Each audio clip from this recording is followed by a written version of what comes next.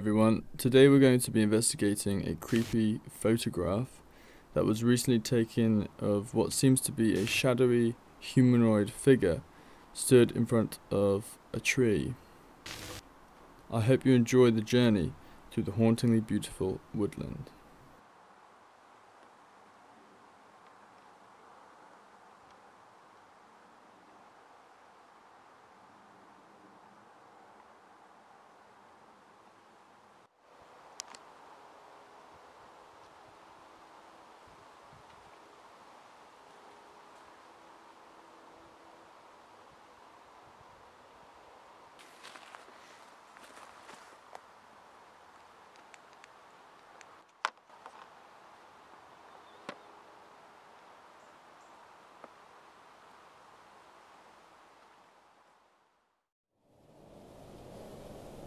The road that runs along the woods has actually been in local news before. In 2014, a gentleman was struck by a vehicle and killed, and in 2018, a person once again was struck and killed while walking home. I think it goes without saying, both deaths are extremely tragic.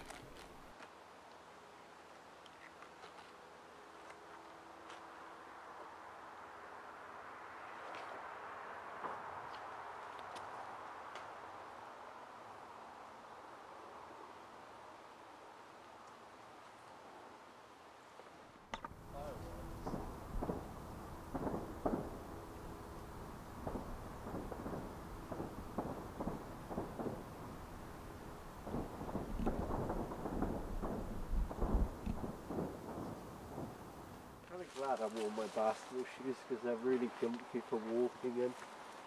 So what, they get a little bit muddy, their shoes. Oh jeez, we've got to try and find a way through here now. I know, dude. I know. Trouble. It's just shrubbery. It's causing me so much trouble. And he's rapping. It's literally as tall as me. I'm fucking lame. And I'm 5'3". I have a private plane. Here we go. So it was stood right where that is, and for a long time trying to figure out what the white was. When we found the tree in which the entity stood in front of, it was surrounded by dense foliage. We discovered the tree bark to be white. Could this be all the entity was? White tree bark and pixelation? If so, then what explains the outline of a humanoid and its human-like sizing? While filming, it was agreed between us that nowhere else but in this particular area did we both feel on edge, and at times as though we were being watched. And in the darkness, our brains are so used to so much going on, we'll just create something in our brains.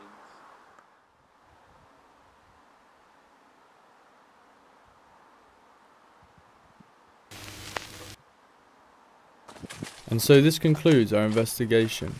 Overall, we didn't find anything. Maybe there never was anything to find in the first place. I'll have to leave the verdict to you. Whatever the case, I hope you've enjoyed this journey.